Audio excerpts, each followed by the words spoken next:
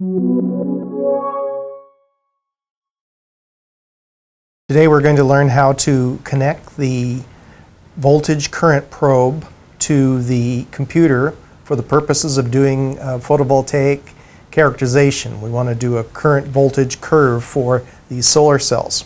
The device is a USB interface. This is called a USB link.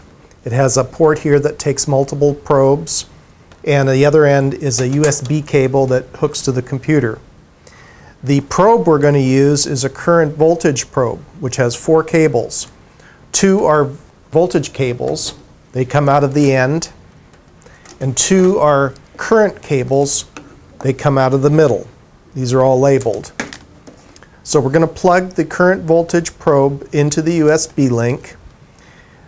Now we're going to connect the cables to the solar cells. I have 3 solar cells that are wired in series, and they're color-coded with cables for red for positive and black for negative. So we'll start with the current, or the voltage probe, the red voltage probe here, coming out of the end of the interface.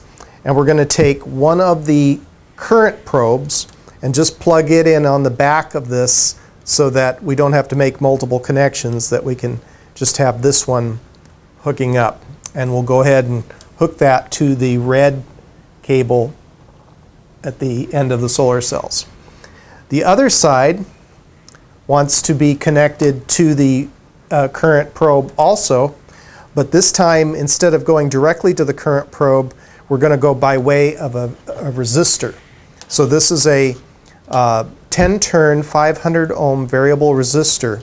So you have to turn this thing 10 times in order to get the full 500 ohms. Now we're just going to put this in series. So we're going to hook one end to the back of the probe here. This is the voltage probe again. And at the other end of the resistor, we're going to connect to the amperage, or the current probe. And then this black one goes to the black lead on the solar cells. So now we have voltage being measured across the entire set of 3 solar cells, and current also being measured, but by way of a variable resistor. And this was what's going to allow us to put different loads on the circuit. I can take my cable now, plug it into the USB port of the computer, and I'm going to go ahead and launch the Data Studio application. Okay, the Data Studio has a desktop icon. Click that. And then we're going to open an activity. And I actually have an activity saved called JV Curve, which has all of the controls already installed. So you can say open. And here is the JV Curve. This application shows 2 different graphs. One is a power graph, and one is the current voltage graph. Also, there's 2 meters, a current meter and a voltage meter. So to begin a data collection run, we want to turn on the light so that there's good illumination of the solar cells. And then I'm going to go click Start. And then I'm going to grab the variable resistor and turn it. And as I turn it, it is continually, every 10 times a second, it's collecting data here of voltage and current. And it's building a graph for our experiment.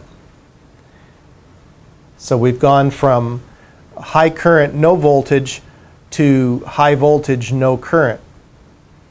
And when I'm done with my run, I can hit stop.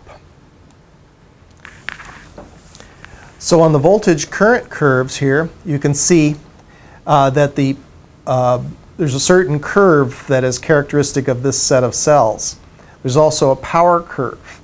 When the power curve reaches a peak, that is at a certain voltage.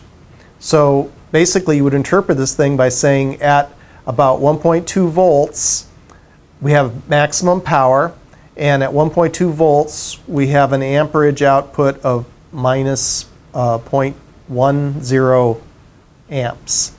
So this would be the peak power point for this curve.